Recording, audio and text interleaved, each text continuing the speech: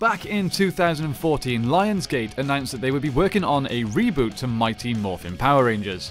We were promised the Power Rangers that we all know and love, but for a modern audience. Hype was pretty real.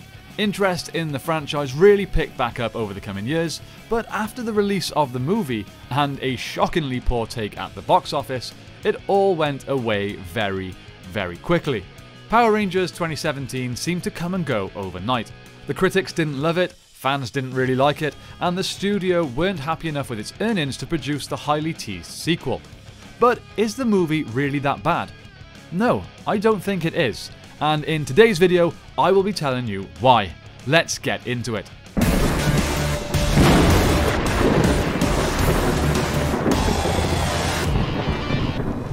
Very quickly before we move into this explanation, I want to let you guys know something awesome.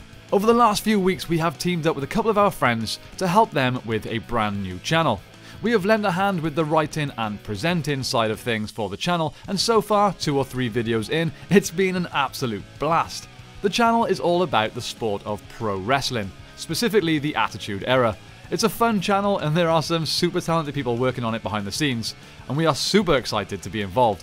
You guys are officially the first people to hear about this channel, so if you're into your pro wrestling, or even if you used to be into it, you should definitely check it out and be one of the first subscribers to the channel. It's called Attitude Wrestling. I will leave a link in the description down below.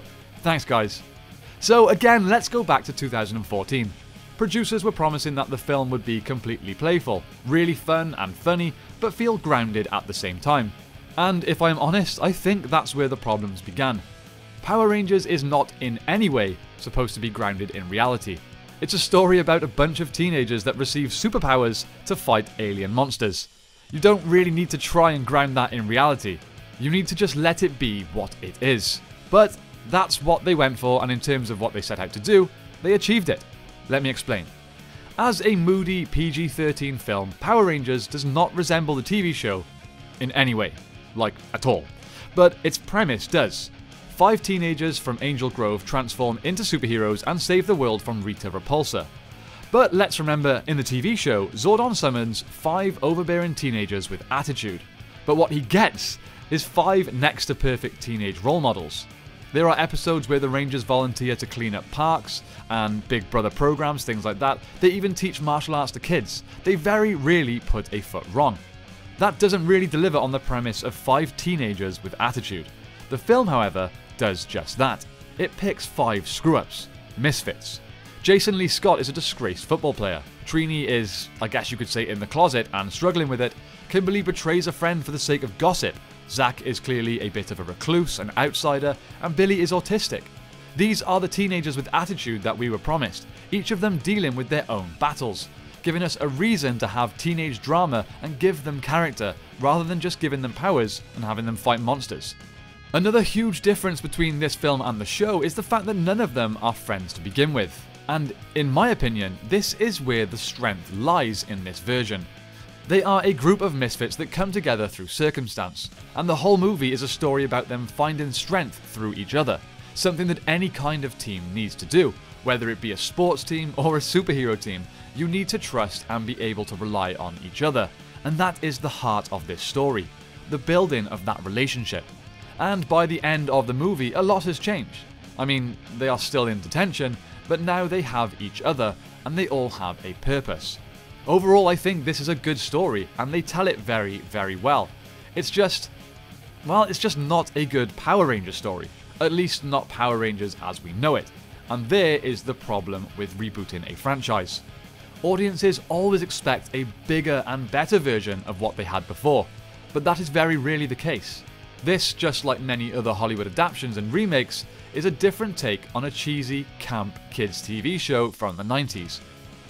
I personally don't think it's possible, or at least it's unbelievably difficult, to make a perfect movie that absolutely nails everything that the younger audience members are looking for, while also satisfying the older, nostalgic generation that somehow want the Power Rangers they are familiar with, while also having it be gritty or mature. You can't have it all ways. Power Rangers 2017 tried its hardest to do all those things. It tried to appeal to kids, it tried to ground itself in reality and feel more gritty to please the adults. It tried to hit the nostalgia by bringing in bits of the original score during key scenes. The problem with that is, by trying to please everyone, you're of course always going to somehow upset everyone. And that is, in my opinion, why this movie failed. Which is a shame, because again, it was a different and interesting take that told a strong story. It just wasn't what people necessarily wanted. I'm not going to touch too much on details such as costume design and things like that, but if you want my honest opinion, I love the designs for Rita, Zordon and Alpha, and the Zords were pretty cool too. But man, I hated the Ranger costumes.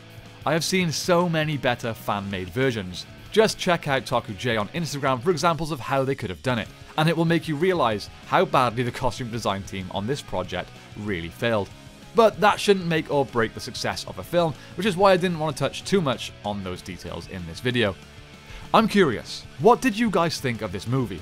We don't talk about it too much on this channel, and I very rarely see people talking about it online or commenting anything about it anymore.